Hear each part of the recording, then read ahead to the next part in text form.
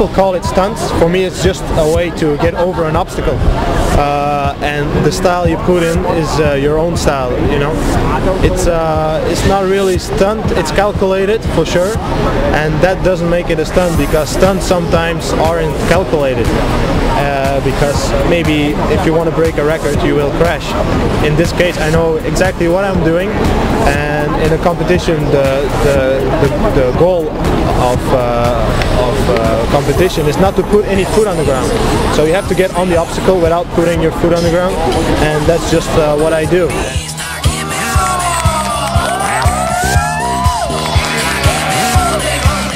To be world champion for the 8th time is it's an honor, that's for sure, and I work for it very hard, so I think I deserve it. But of course, I try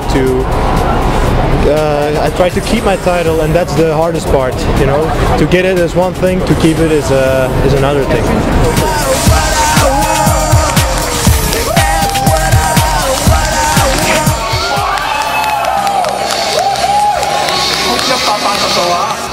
I have several trainings. First of all, what you see here is training on the bike, so simulate competitions. After that, I do the physical training, the endurance.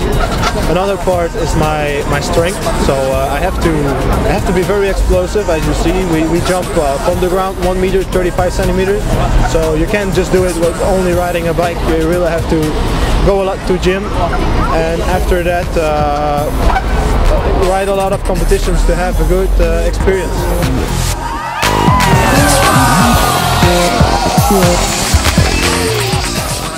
I did one stunt. It was in Brussels on a snowboard competition. There was a high wall, 6 meters high, and a little lower they had a statue of 3 meters, and I jumped from the wall to the statue to the ground. So in one time actually, and my wheel was bent, my back hurt a little bit, and I was still alive, and people loved it. So in that point you can do stunts.